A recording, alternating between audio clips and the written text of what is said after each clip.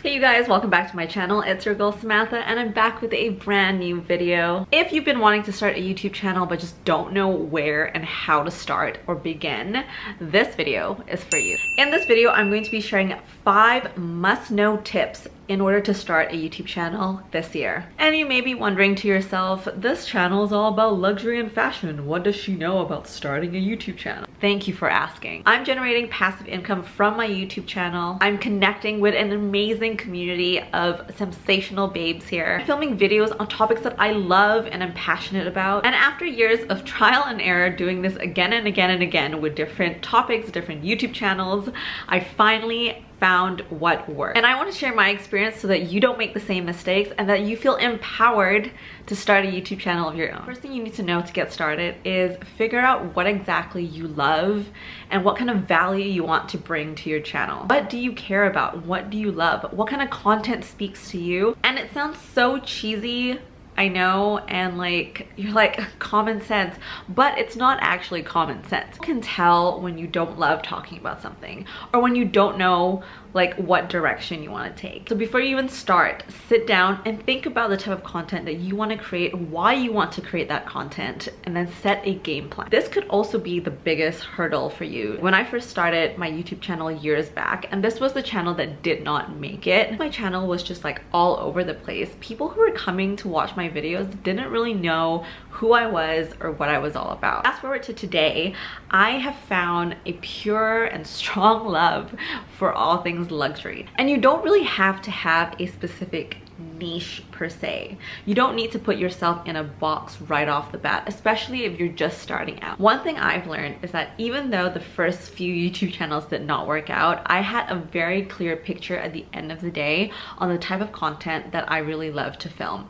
You will know once you start filming and start putting videos out, like where you can improve, what you actually love filming on, what your style of filming is, and all these pieces will fall into place once you get started.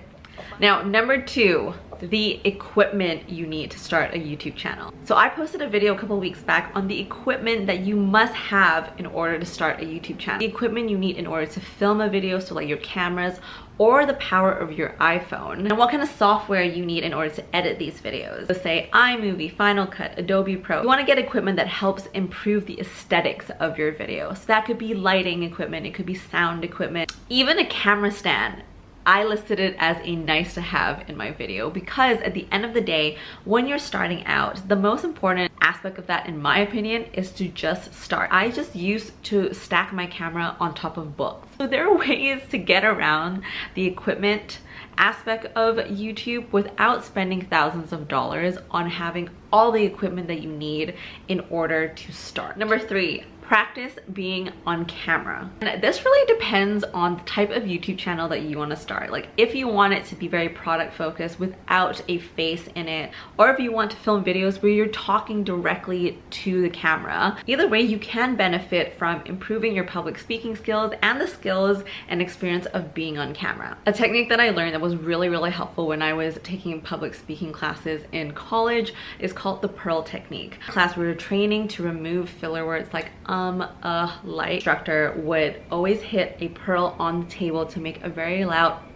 sound every time you would say a filler word. Primed my brain to anticipate when I was going to say a filler word. It's a really good technique and something that you can do from the comfort of your home or with a partner. Mimic your heroes. I mean mimicking your heroes in a respectful manner. So this is something that I did too when I first started doing TV segments and when I first started filming more YouTube videos. I was still trying to find my style and my voice, and so I would watch these red carpet like reviews or red carpet segments on television, pinpoint things that the hosts were doing that I absolutely loved how she presented, her movements, her voice, like how she delivered, kind of mimic and pick apart like parts of it that I wanted to start doing myself, and then practicing that. Just as long as you use it as a way to improve yourself and find your voice and a stepping stone for you to start practicing from somewhere, that is totally okay. So say you have started your YouTube channel,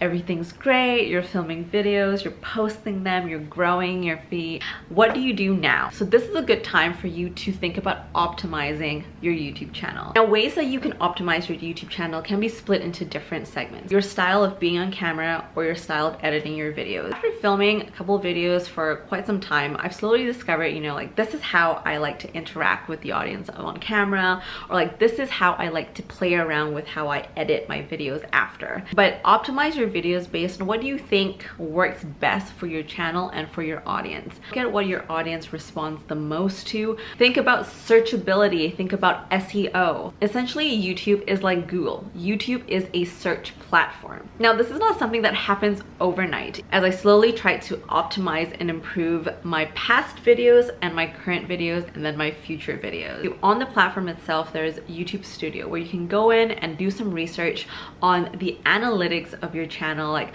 what type of videos are performing better than others, what keywords are your videos ranking for, where are your audiences located. And there's also a research option in YouTube Studio where you can do a deeper dive on what people are looking for on YouTube in general. So there's a lot of really cool functionalities at your fingertips. Be sure to do some research and really dive into them and utilize them for your strategy. I personally use TubeBuddy. So TubeBuddy is an extension that you can download for your computer and link it to your YouTube channel. It helps you find keywords that you can rank for. And I found that to be so helpful, especially as I'm uploading and publishing videos. TubeBuddy helps to show me what kind of keyword recommendations I can use, what kind of tags I can use for my videos to hopefully make it a lot more searchable. And it is free to use, and I'll make sure to add a link down below in the description. Try out YouTube Shorts. Again, love YouTube Shorts. There is this whole era of short form video. I just feel like YouTube Shorts is so underrated. More people are finding out about it right now, but I say jump on the bandwagon before it gets too popular. Plus, now you can also monetize YouTube Shorts. The fear of failure is real, so don't let it get to you. And a lot of the times, like, I was super discouraged as well for the many times that I just couldn't keep up with creating videos on topics that I just didn't really care about at the time. I wasn't seeing a lot of views, I wasn't able to monetize the video, so I was definitely at a spot where I was just like wanting to give up. What's worse than failing? It's just being stagnant at where you are. Instead of just being stagnant at where you are, take a chance.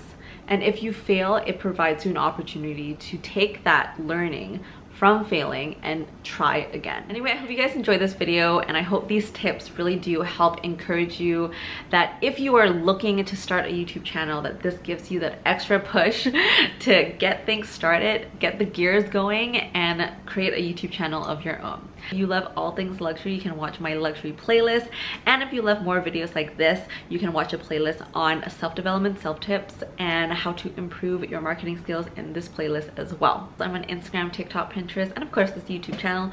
You can find me here 2 times a week, and I will see you in the next one. Bye!